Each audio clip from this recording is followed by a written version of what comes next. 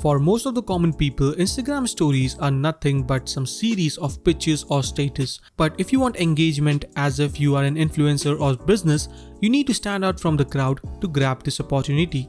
You might be thinking, what's an opportunity in this simple Instagram stories? Then let me explain to you. Every day, over 300 million people use Instagram stories as photos or video sequences that disappears 24 hours after being posted. Not only are Instagram stories fun and creative, but they are great for growing your engagement, building brand awareness, driving traffic to your website, and even making e-commerce sales. How? Well, you can create animations like this one that we will be creating today and level up your Instagram game. This After Effects tutorial is highly inspired from the Create pack made by Aloha FX. This pack not only consists of some amazing Instagram stories, but they also have some Instagram interfaces animation which you can use to showcase your Instagram profile. Also, they have some Instagram emoji animations collection which consists of various different emojis with some really cool animations. So I highly recommend you guys to go ahead and check it out. The link will be down in the description.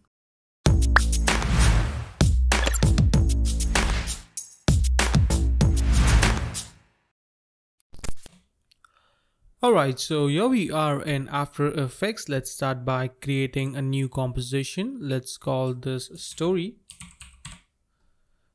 1080 by 1920, 60 fps and 15 seconds long. Let's hit OK. I'll create one more composition which is gonna be our media placeholder where we can drag and drop in any image or video, whatever that we want to use. I'm gonna call this media_01. Hit OK.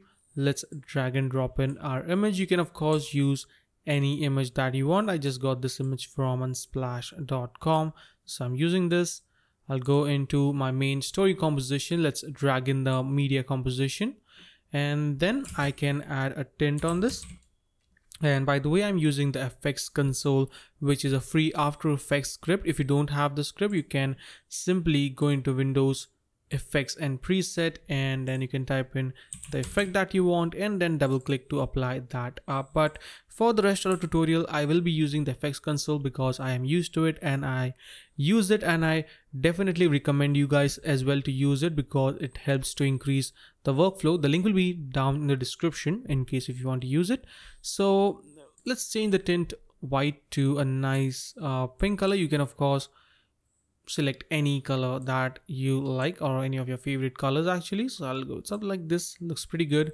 And for the blue, for the black, I'm gonna keep a nice blue tint. So we have a nice combination of pink and dark blue, which I really like.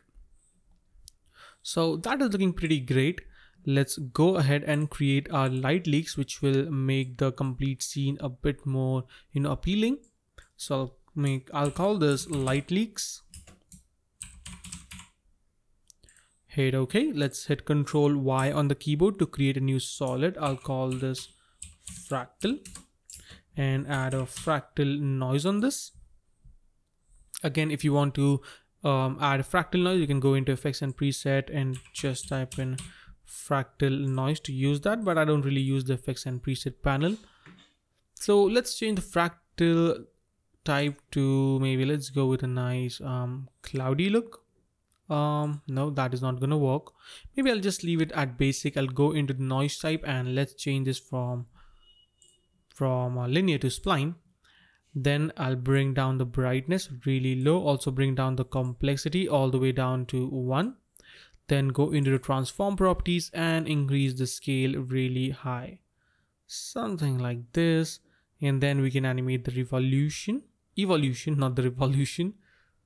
I think it's a bit too much. Maybe I'll increase the scaling a bit more.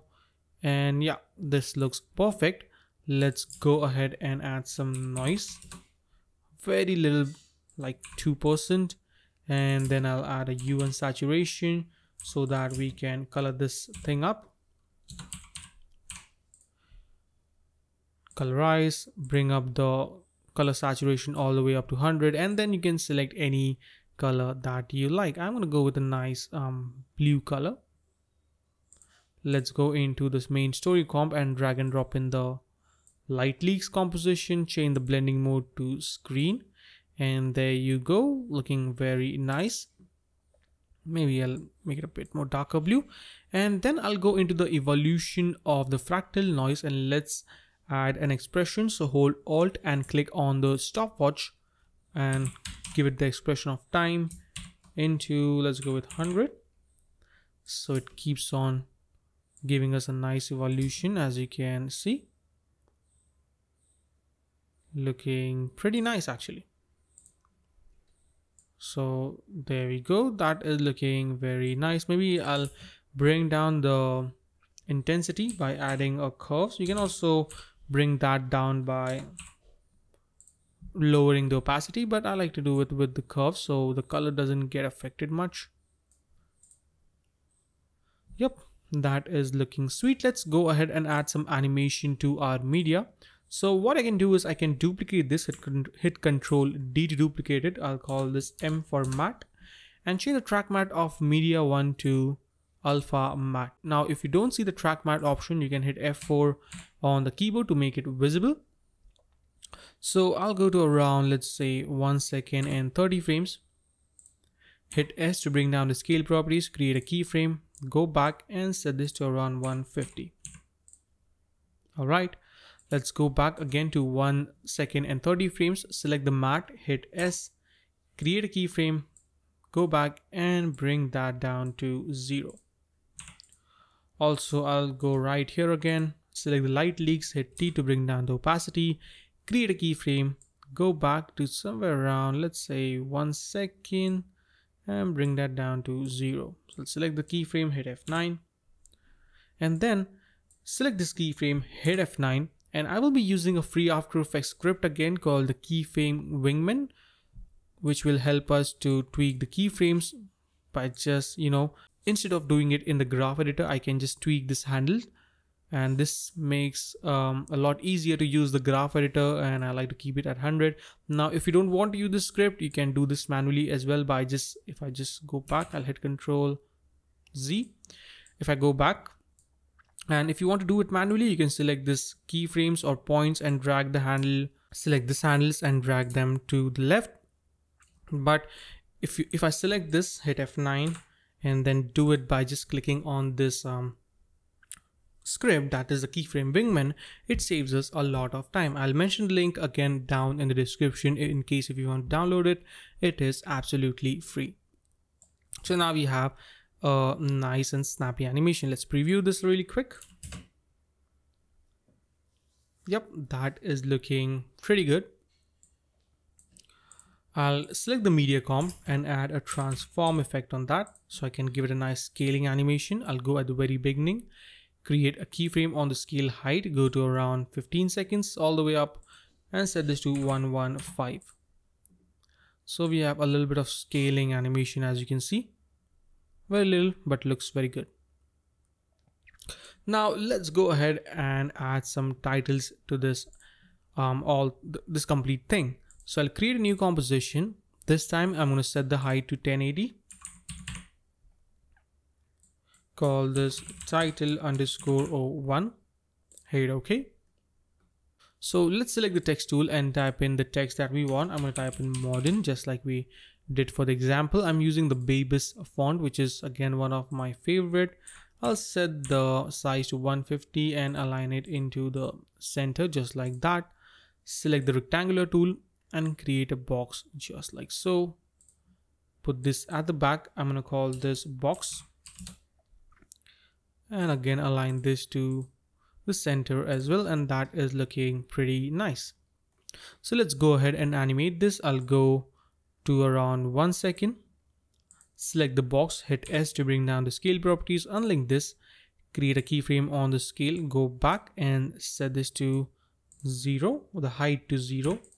Select this and add our nice snappy animation by just clicking on this icon, so we have a nice snappy look, as you can see.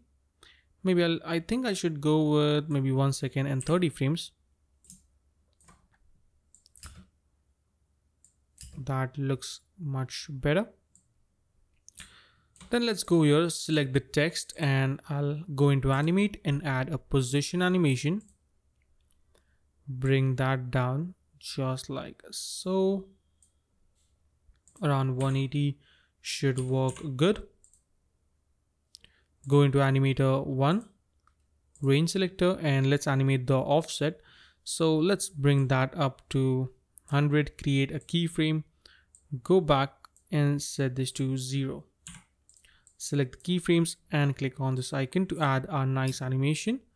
As you can see, this is looking very nice. Now let's use this box as a track matte. So I'll select the text and add an effect called set matte. Select the box and there we go. Now I'm going to displace this a bit, so I'll move the text forward maybe 30 frames. Yep, I think this is looking pretty good. Maybe 30 frames is a bit too much. I'll go with like 20. Yep, that looks much better. Let's create a new null object and again move the anchor point into the center. Now if you don't have the move anchor point script, you can hold, I believe it was control and click on the pan behind tool. Double click on the pan behind tool and it will align the anchor point into the center. Let's select both the layers and parent them to the null. Now if you don't have the parent option, you can click on this area, right click, go into columns and turn on the parent and link option. So now we have parented it. Let's hit P to bring down the position, create a keyframe. I'll move that keyframe to around 2 seconds just to be a bit more precise. Then go to around 3 seconds and move this a bit up, just a touch like so. I'll go right here, hit S to bring down the scale properties, create a keyframe and then hit U so we can see all the keyframes. Go at 3 second and 30 frames and scale this down to 90. Maybe 90 is a bit too much. Let's go with maybe 92. Select all the keyframes and click on this icon to apply the animation. Yep, I think this is looking pretty nice. Very small, but it's gonna look definitely cool. So let's go back into our main story comp. Let's close them all, add our title. And I'm gonna place this in the position that I want. So somewhere around there, let's bring that down to around 85. I think 80. And let's add a transform effect on this. And I'm gonna skew this by -7 because I think that looks good.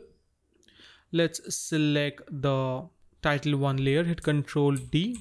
So we have title 4 and 5. Actually, this should be title 2 and this should be title 3.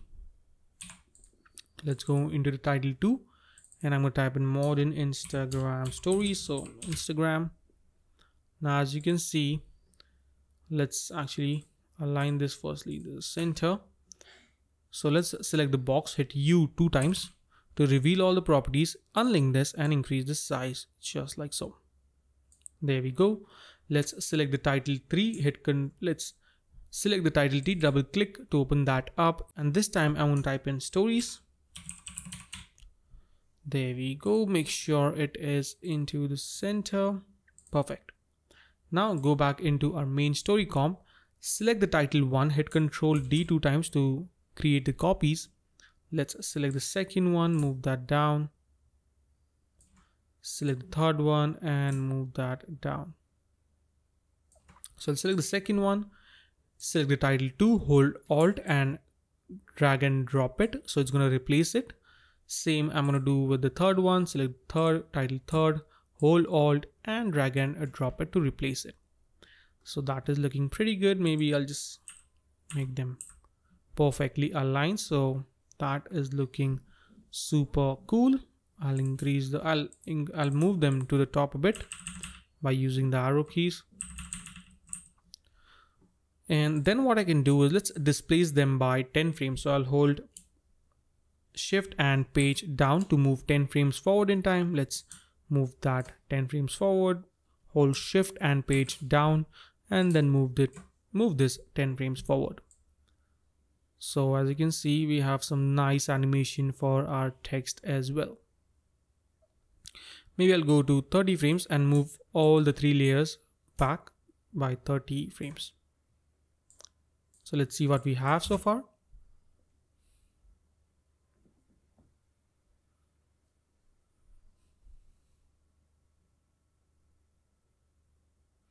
Yep, so I think this is looking very stylish and has that nice motion to it.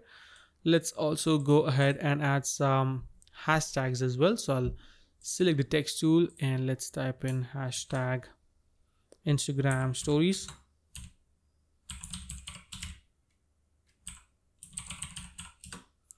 Then I can add in maybe create motion, and let's add one more, dope motions. So right now it looks super messy. Let's bring down the size so that looks much better. Maybe let's go with 40, and again align it into the center. Let's go ahead and add a nice animation to this. Also I can set this to actually center. All right, so let's go ahead and add a nice position animation. Also go ahead and add a opacity property. Bring down the opacity to 0 and bring down the position to 100. Go into the range selector. I'll go around 2 seconds and 30 frames. And now we can animate this using the offset. So I'll set this to 0, create a keyframe on the offset, go to 3 seconds and 30 frames, and set this all the way up to 100. So now we have an interesting animation, but what I can do is I can go into advanced properties and set the base on to words. So that is the animation I was going for, and yeah, that is looking great. So as you can see, using some very simple steps, you can create some amazing looking Instagram stories for your Instagram profile. Also make sure to check out the create pack. The link will be in the description box below. If you don't want to create this animation by yourself, you can just simply go ahead and use the animation from the create pack. It's very simple and easy to use. And that is a wrap for today, guys. I hope you enjoyed this tutorial, and if you did, then make sure to subscribe to the channel.